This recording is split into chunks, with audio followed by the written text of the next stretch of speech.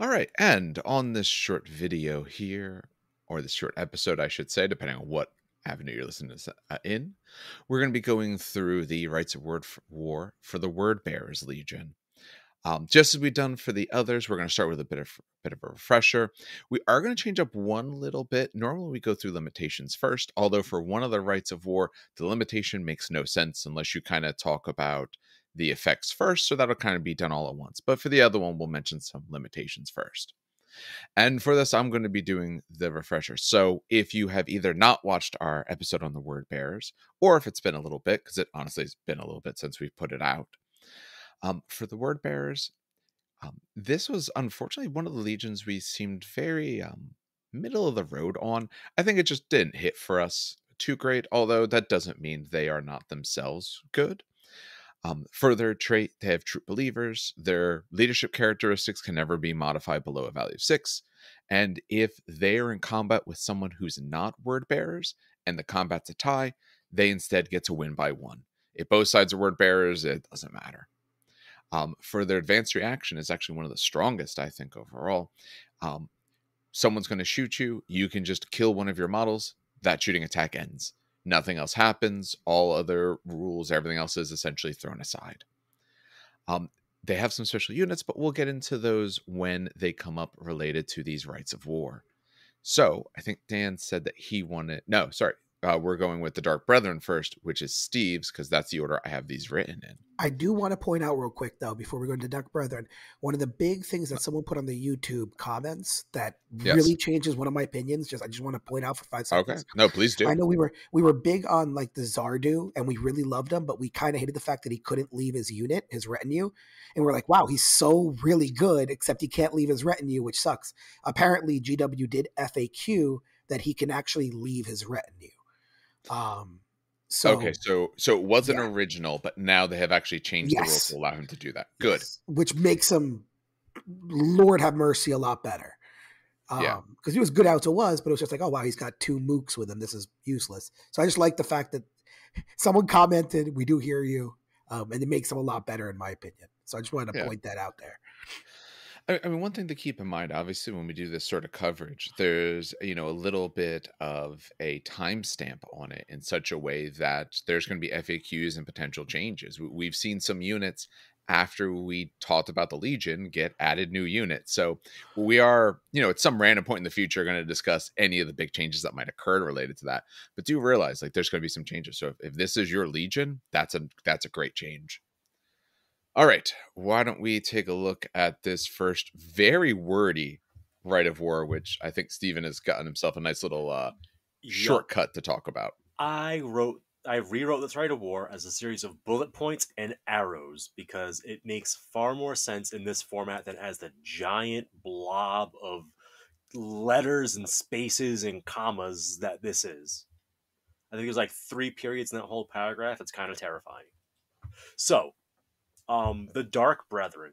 The idea of this Rite of War is that your detachment of word bearers is offering up to the dark gods, glory from defeating enemies. And so, at the beginning of the game, after deployment, but before infiltrators come out, you pick an enemy unit on the table to be sacrificed. If the enemy has no models that have been deployed at this point, you could choose a unit that's either in reserves or otherwise off the table. Now, because infiltrators are off the table at the point where you would make this selection, you could choose a unit that is infiltrating. Weird that they decided that was the order of sequencing, but I guess it makes sense because the infiltrators are sneaking up. They wouldn't be a clear target. I don't know. But anyway, before infiltrators, you pick a unit on the table. If there are none, pick anyone. That's the unit you want to sacrifice to the gods.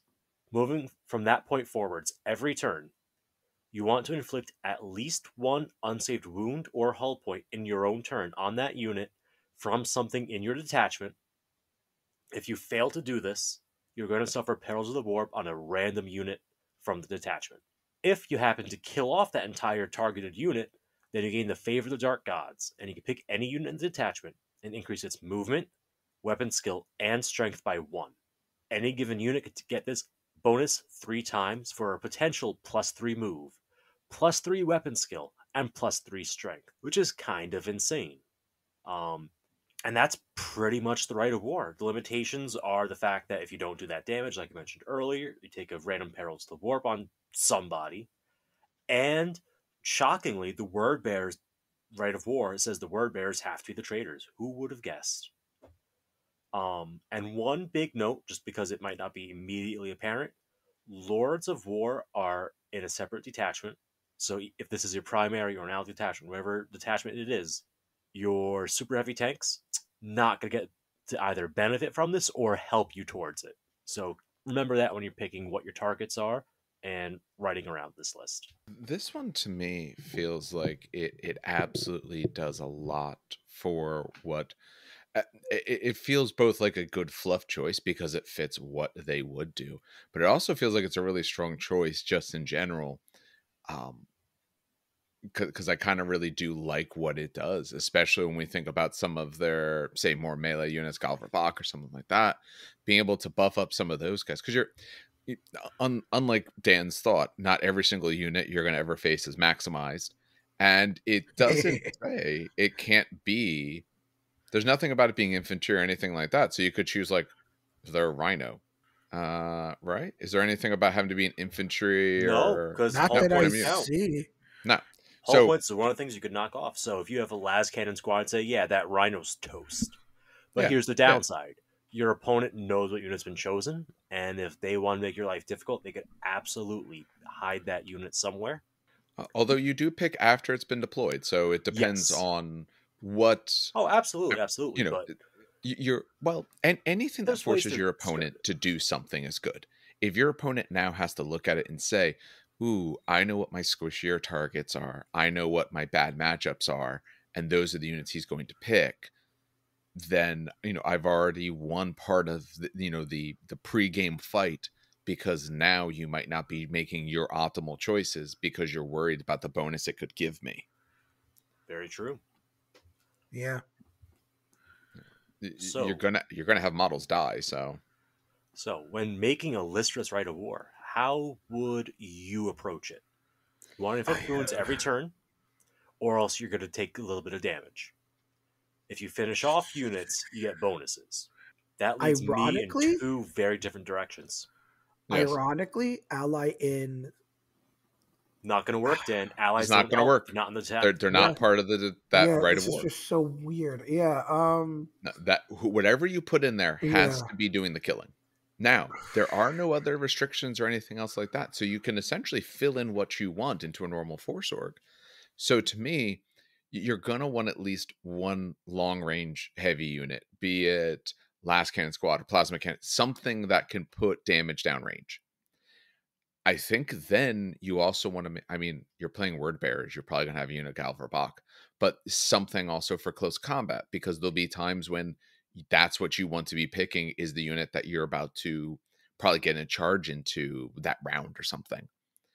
I don't know if you have to build your army a special way to do this, as long as your army's goal wasn't just to win because you're not going to like run away. Okay. It's just Go ahead. I don't know. Like it's such a hard. Maybe it's just too many words in my. Like it's. I just don't know how to approach this from a gameplay standard. Well, it's simple. Pick a unit and you need them to die. If you don't even hurt them, you're going to take damage. That, in essence, that's what it is. And hey, you killed them, go pick someone else. And you never, here's the thing though, you also, it's not a choice. You never stop picking. So you are, each time you kill someone, you're going to choose another option straight down the line. Maybe like Suicide Seeker squads with combi meltas. Ooh. But if you don't kill out the full unit, it's not necessarily doing you any good. Yeah. But at least Is it it- prevents you And from getting pinged for damage. So I was thinking yes, a las cannon squad might be a good choice because it could hit absolutely. anything to at least inflict wounds, if nothing else. I feel like close combat units either tie things up or completely wipe them out with very little in between. Yeah. So you would need something that's terrifying in close combat and probably stacks a bunch of leadership penalties. Naturally, this list, this Rite of War rather, is going to play against MSU style armies. Multiple small units. It's great against them. But if someone's bringing big, bulky units that have decent leadership, decent staying power, then it's going to struggle. So this is one that depends a lot on your opponent's force mark. Because if they bring, an army that's, 3 10-man bricks of fire drakes, you're just not getting your bonuses. And you're fighting to not take extra damage. I could see this on working. the other hand, if it's an Alpha Legion style army where it's like, here's 5 squads of 5-man, sniper teams, just pin them down, kill them, get buff. I could see this also working well against like when they were supposed to come out this month. No, but against Custodies, because Custodies usually run MSU unless somehow that changed, but I don't see it changing. So I could see this working really well against, a Custodies player who's running 3 to 4-man squads or a Mechanicum player. The only blob unit in Mechanicum is the Tech Thralls. Well, he says Phalax could be a 27 wound brick, but their base leadership isn't great, even though they have stubborn. So maybe you could sweep them off the board. Leadership 7, yeah. And the big thing, remember, primarily what you're going to face is Space Marines. So if you can get through what you need there, you should be able to handle a bit of what the other factions are going to do. Definitely pack anti-tank, because if you face a mechanized list and you don't have that ready, you're going to be hurting bad. Yes. So I definitely think a las cannon team has its place in this. I could see that. Are we talking 5-man or are we talking 10-man? Go big or go home. I hate to say it. Yeah, I would say a 10-man. What do you mean you hate to say it? You love saying to take 10-man squads for everything. But sometimes like a 10-man las cannon squad is going to attract. Take Land Raider transports where possible, because they could triple up on las cannons and either focus something down or split it up as needed. That way you don't have 10 las cannons shooting one thing. No, you are for the turns where you don't need it. That is good. I like that. Yeah, no, I agree. I think the las cannon squad, I think, is what's going to really help this thing. Also, like I said, because then your good targets could be the vehicles that those las cannons both want to fire at, will probably kill with the number of shots and everything like that they will have. And your las cannon squads probably, to some extent, especially, early when there's a little more night fighting on them, because of your advanced reaction, their survivability is definitely greatly increased, because your opponent's going to have to fire multiple things at them if they really want to do anything. Because you could just say, hey, the first time, no, get rid of it. I don't care that you fired your giant heavy squad at mine. All those shots are wasted except for one guy. That reaction is huge. I forgot about that aspect too. That's a big deal. Yeah. I mean, if they want to dedicate enough, they'll kill it. But if you want to dedicate enough, you can kill anything. But at least this way, they have to spend. Yeah, they have to spend more. And, again, you also have another rest of your army doing something. So anything more on this right away? I'll give it props for props are due. This is probably one of the more interesting Rites of War we have reviewed, in my opinion. Yes. Yeah. If there were Legion I was interested in playing, this is absolutely what I would go for. And obviously, you want close combat units to receive the benefits, because bonus weapon skill and strength doesn't do much for a las cannon squad. But for some, say, iconoclasts, that'll be a pretty nice perk. Galvorback. Yep. Galvorback are already great. Yeah, but they're good better. Strength and all that. Yeah, but imagine pyroclasts rocking up at iconoclasts rocking up with their little hand flamers, burning something, charging it, bonus strength, all that. I'm definitely not saying this because I got the receiving end of this. Yeah, totally not biased whatsoever. What? It was terrifying, dude. A big 10-man block dropped in front of me. Dropped, 8 hand flamers and 2 inferno pistols on me. Really did a lot of damage to the squad, and then just charged it and mopped it up the rest of the way. Got the bonus. Went to the next squad, did the same thing. Because at this point, now they're swinging at higher strength, higher weapon skill. They do pretty good with this. Galvorback do too. Yeah. All right. So let's take a look at the other Rite of War that they have, and Dan is going to take this one because it's shorter and has less words. It is, though. That's why, Yeah. though. Yeah, it is. Sometimes shorter is better. It's okay. Short people rise up. So, limitations. I will start with limitations on this one because Yes. yeah, that. So the detachment using this Rite of War may not include any units with the movement characteristic 0. Hey, I remember this one. Unless that model also has the orbital assault vehicle special rule, so drop pods, or any unit with the artillery unit subtype. Oh, okay, so no artillery. Interesting. An army whose primary detachment is using this Rite of War may not take an allied detachment. Okay, interesting. You cannot use this Rite of War as an allied detachment. And an army that includes a detachment using this Rite of War must have the traitor allegiance. All right. I have a bad feeling this is going to be all about drop potting demons and shit. So, Galvorback squads may be taken as troop choices in this detachment using the Rite of War. Okay, that's frees up your elite slots. Are they elite or are they fast attack? They're elite. They're elite. Okay, so it frees up your elite slot. You get 4. So yeah. They don't get line though, it seems. All right, so let's keep going. All Galvorback squads in the detachment using this Rite of War may select a Legion Dreadclaw drop pod as a dedicated transport. That's sexy. I like that. Is that the? I always forget. Is that the assault vehicle one or no? I always confuse this with the other one. Okay, thank you. I was about to say my book is on the floor. I didn't have it. Unless my cheat sheet's wrong. That should be it. That's Steve said yes. The one. No, you're thinking of the Charybdis. I'm looking at it. Also good. Okay, I was gonna say the Dreadclaw's not an assault drop pod though. It's the, it's not an assault transport. That's the Charybdis. All right, still not bad. It's still not bad. It's still not bad. And then any unit composed entirely of models, the infantry unit subtype with access to a Legion Rhino transport, may also select the Legion drop pod. Okay, so I get the point. This is very easy. So essentially, your Galvorback's are troops, and you can get access to drop pods and or Dreadclaw drop pods. They're not the assault ones. The Dreadclaw, though, are just for the Galvorback, though. Yeah, the Galvor. Well, the reason probably is because the Dreadclaw can hold more, and I think, if I remember correctly, Galvorback are bulky. Yes, they are bulky. Yeah, okay, so that makes sense. They're bulky, too. Yeah, I was going to say, the where the hell is it? Dreadclaw holds 12, whereas the drop pod holds 10.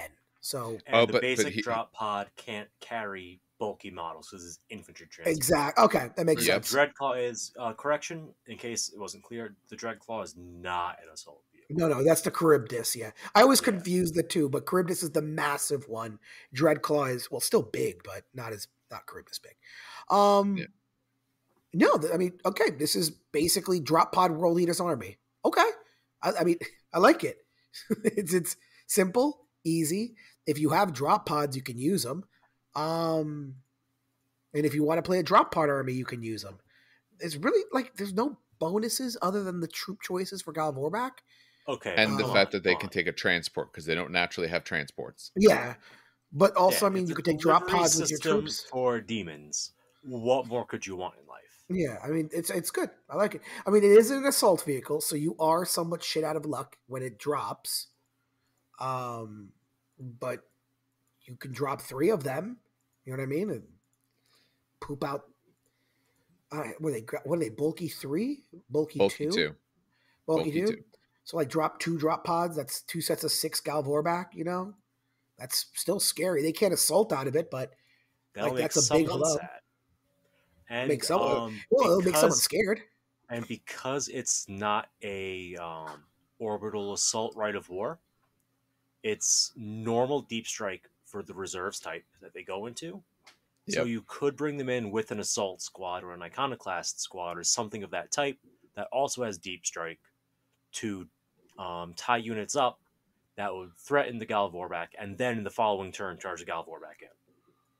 Okay. Serrated Sun, that's the chapter that did the red armor first, right? They're the ones that messed things up big time on Calf. They're the ones that ruined Calf. Pretty sure. Yes. And they're the ones that the Galvorback come from. Yup. And do you guys remember that animated video someone did for The Death of Hope? Yes. A while ago. No, I don't think I watched that. No, It was oh good. man, you gotta I watch it. remember it. It's fantastic. It is. I loved, side That's note. this Rite of War. Oh, okay. That makes a lot of sense. I love the scene where they're shooting the Terminators and the bullets are stopped before it hits the Terminators, kind of reflecting the Yeah. shield. That was pretty neat. If that makes sense, if that's the Gal Vorback, Rite of War, 100% understand that. Yep, that's pretty much what's going on. They're drop potting in word bearers. They got demons. That's like, what is It's a shock. going Yeah, on? it's shock assault demons. Got it. Yep. This would pair well. Well, okay, so this would pair well with demons. I don't know because, of course, GW is GW. So you can't ally them in, so you'd have to take an esoterist Yeah, to use demons with this. I mean, can you? Why not? Is an esoterist? Now I gotta check if an esoterist lets you bring in allied demons through their thing, or if they just are part of the thing. Yeah, Legion esoterist. Okay, non-compulsory choices from the army list in the regular Got it. Okay, so yeah, perfect. So yes, an esoterist would absolutely work in this. So hopefully we get demon rules soon. But that being said, this would, I mean, the way demons used to work, this would be pretty cool. Drop pod in, the esoterist comes in, demons come close to him. That's a pretty nice, like, oh shit moment. You know what I mean? I like it. This is neat. All right. Yeah, I like the other one a whole lot more. I also don't have like drop pods. So if I had a bunch of drop pods, maybe it'd be more exciting. But the first one to me is the more exciting thing. I will say. Here's the thing about the first one. Yeah, go ahead. It's more spiritual to word bearers because it's so damn wordy. It's a perfect thematic match. Oh my God. Yeah. I will say, as someone who built 6 or 7 of them when I had the White Scars army, I didn't enjoy it. Drop pods are sometimes they can be like, it's weird. Every different one, I swear, one sculpt was fine and one box was fine, and then the other one, it did not want to connect together, and it was like the worst. But the cool thing is, again, we mentioned this. Oh my God, this was like our first or second podcast when we mentioned this a while ago. But for those who don't know, if you take the drop pod from GW that they sell, and you can find them cheap online, by the way, drop pods are like not that cheap, honestly. Really? No, I remember they used to be searched at the time. They were not as cheap as you think. Oh, okay. They're really not. But for those who don't know, if you want more of a quote unquote heresy look or traitor look, you take those fins. So like, if you Google like what a drop pod looks like, it has those spinal fins around it. Take those fins. You can actually reverse those fins to give it more of like a dread claw look. You have to do some shaving around the area, but it actually works really, really well. And it actually looks pretty damn cool too. All right. It's one of the easier conversions to do. Yeah. All right. I think that might do it for us for these Rites of War.